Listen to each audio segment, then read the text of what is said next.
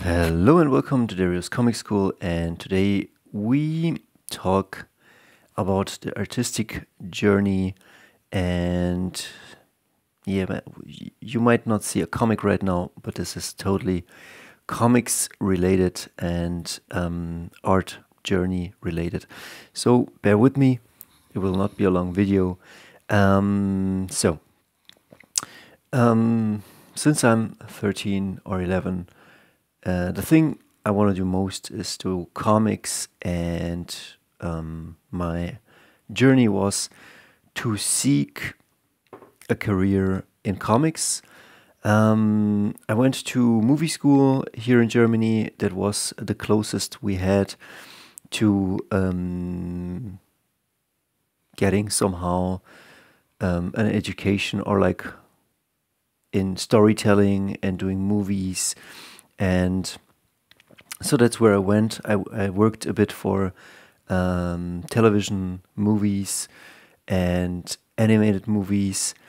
But when I was not drawing for myself or not creating stories, I kind of felt bad.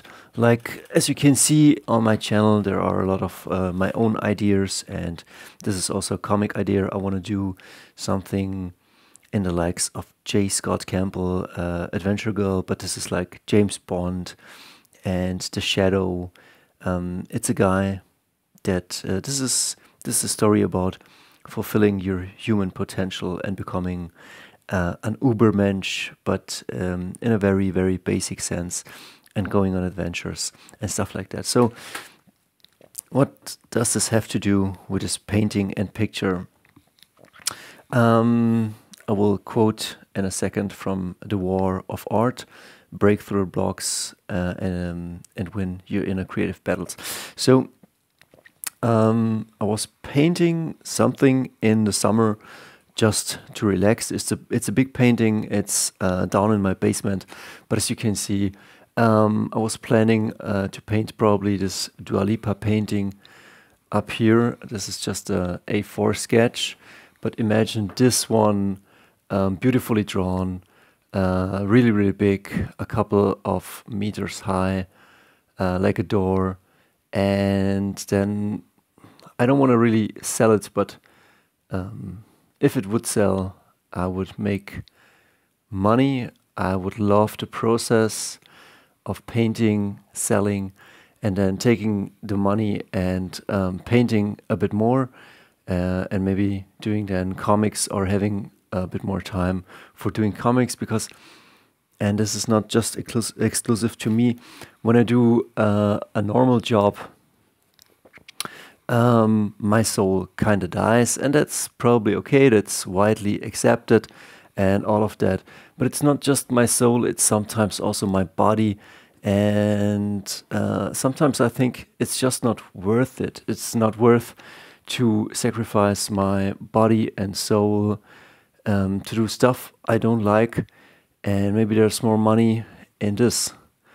And so I did a painting in the summer, and someone told me, or asked me, a good colleague of mine, would you love to paint me a Tina Turner? What would it cost? And I made up a price, something that made me kind of smile. And he said, okay, that's a bit too high. Can we go a bit lower? And I said, absolutely, that's fine. And so we went a bit lower, and I was pretty fine with that. And so a week ago, I finally had the time, or at the beginning of the month, to paint up a Tina Turner. Not this one, the first one, but I kind of drew her up. Like, I eyeballed it, and then I drew it. And he kind of liked it, but he wanted to look it more like the picture. And so I said, okay, I gotta do it a second time. The first time something went wrong. I didn't do it fully right. And this is the nugget of this this video, that the artistic endeavor is not marked by just you just going up, up, up, up, up, but it's like you go up, then you go down, up, down, and probably, hopefully, you climb up that mountain of success and money. But along the way, you will do mistakes inevitably, and It's totally fine to make those mistakes, but you gotta learn from them. And I share a few with you. So in the first one, I was just taking my eye and measuring it, but it didn't. It wasn't quite the same. Then the second time, I was looking at probably using a beamer or tracing it. I went down this, like, two A4 papers will fit here on this one. So I took it in my Photoshop and I created something where I got just the outlines, and then I printed out the outlines of her head on an A4 paper, and then matching of her body. And then I put some graphite on the back of it, but not from a pencil. This wasn't strong enough. I had to use artistic graphite, which is like almost like charcoal-like. And then I put it on the back. I put it on the picture. It didn't smudge. And then I started tracing that with a pen, and so I had the outlines on my canvas, and now I had the proper proportions of this painting, and then I was painting it. And finally, the customer was really happy, and then I wanted to varnish it, and on a camera it doesn't show, but it's, as you can see here, it's a bit brownish, yellowish, and with my own eyes, it's much more yellow than you can see on the camera. Probably it doesn't show, but like the varnish this time let me down, and I didn't know why, because like I varnished a lot of paintings, and every time I varnished a painting, it was just fine. Nothing really happened. But this time it stained it in a yellow coffee-like, almost yellow-greenish thing. And not that it destroyed the picture, but it changed it. It changed it from white to yellowish. Here you can see this is proper white. And if the camera takes the proper white balance, now you can see how the painting looks, how brownish, yellowish the painting looks. And it was kind of disaster. I was thinking, okay, what do I do now? You kind of destroyed the painting. You do need the money because this month I'm on a tight budget, and so I was eager to get out the painting and collect the money. And now it's kind of stained and yellowish. And in real life, it looks a bit more yellow than you can see it here on camera. But it looks kind of fine. It just depends. I don't know. I showed the client via video, and he said, "Okay, ship it over. I want to see it," and we'll see what he will say. But I was thinking about doing it a third time. And that's kind of like maniac a bit, but that's how you progress as an artist. You do something, some things go right, so some things go wrong. So I'm already looking for a new varnish, and I YouTubed and Googled it, and this varnish maybe turned brownish yellow because it was not varnished in UV light, in daylight. I varnished this in my basement, and so they say that something react or didn't react, and so it turned yellowish. And would I have varnished it in UV light or daylight, it would have been fine. I will test that out, but I'm already looking for a new varnish. I'm kind of prepared or willing to do it also a third time, because it won't take me the same amount of time. It will take me not less time, but I already know how to get the proportions right, how to prepare the canvas.